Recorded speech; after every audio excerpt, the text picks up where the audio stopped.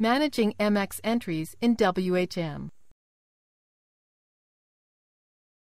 This demo assumes you've already logged in to WHM. Now let's learn how to manage our MX entries.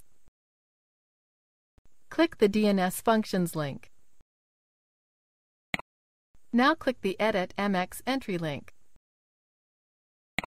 Now select the account for which you want a customized MX entry. Select demo123.com, then click Edit. This is where you can specify a custom MX entry. You may want to do this for customers who want their email hosted elsewhere on another server.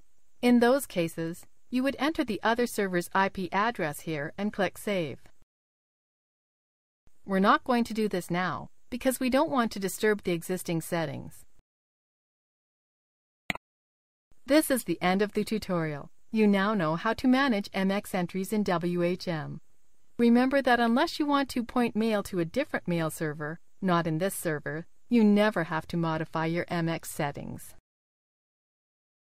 Thank you for watching our tutorial. Be sure to let us know if you have any questions.